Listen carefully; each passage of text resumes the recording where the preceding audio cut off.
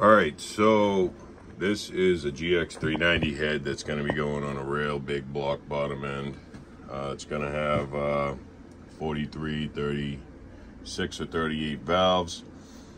And we have this set up in the mill because what we're going to do is we're going to weld the oil passages shut. So that way we can get a lot more port flow by opening this up into the oil passage. So on the small blocks, it's pretty simple. Basically, because it's just a one-shot deal, you can put a rod in, but these have a bend in them. So on these, what we do is we take this, we set it up on the mill, we mill this open, and we open up this side, and we take off this side here and the top here, and allow for us to get a nice clean cut. And then we can come in here and we can weld this from the inside out. So it's hard for me to do the milling while I have the camera, so let me make the cut and then I will show you after it's finished. All right, so we've made a couple passes. We had to trim this off.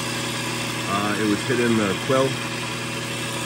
So we're going to just keep making passes lower and lower until we can open this fully up, and I'll get back to you.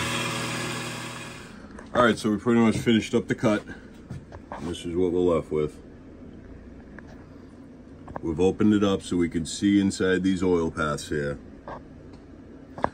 This back corner got a little tricky because these fins kept hitting this curved part of the quill here. We were able to mill this one down, but these ones, I just wanted to leave them just so they match up with the block nice. I didn't really want to cut into those.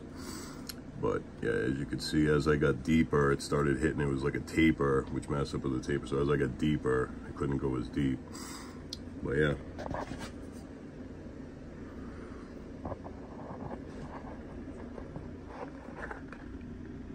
So now we can go in, just fill this all solid, and then we could take that port and bring it that much wider.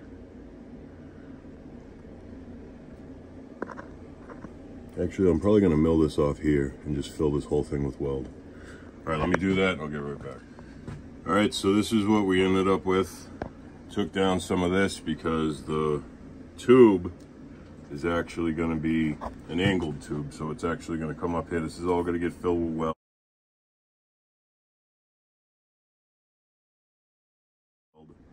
Removed, there was like a screw boss here, so it came down, cut that off so I can get all in here with the weld. I'm gonna have to remove this, but with a grinder.